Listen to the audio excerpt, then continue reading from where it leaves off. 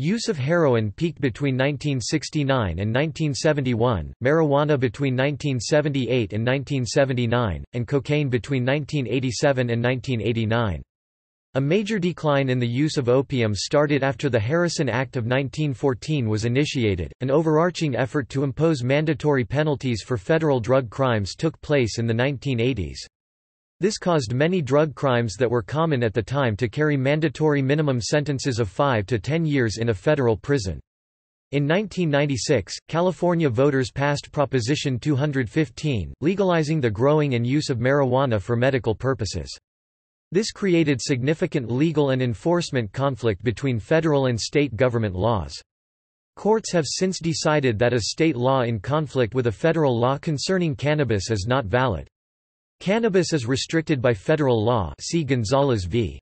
Reich. In 2010, California Proposition 19, also known as the Regulate, Control and Tax Cannabis Act, was defeated with 53.5% no votes and 46.5% yes votes, pursuant to Regulations 34 CFR 86 required by the Drug-Free Schools and Communities Act amendments of 1989, codified at 20 U.S.C. Section 1011I, as a condition of receiving funds or any other form of financial assistance under any federal program. An institution of higher education must certify that it has adopted and implemented a drug prevention program which adheres to regulations in 34 CFR 86.100.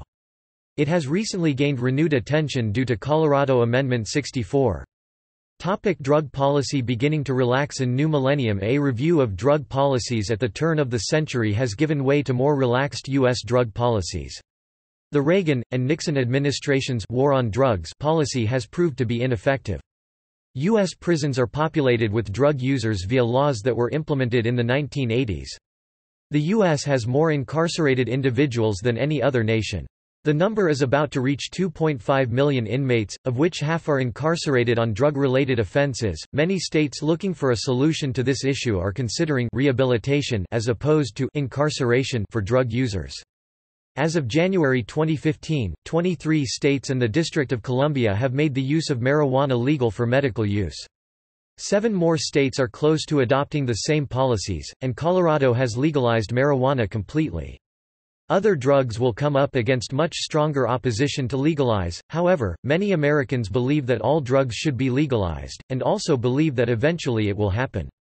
The money that is now being spent to incarcerate drug users would be redirected to rehabilitation and drug education. The Office of National Drug Control Policy (ONDCP) oppose legalization of marijuana but support increased use of alternatives to incarceration for substance abuse disorders.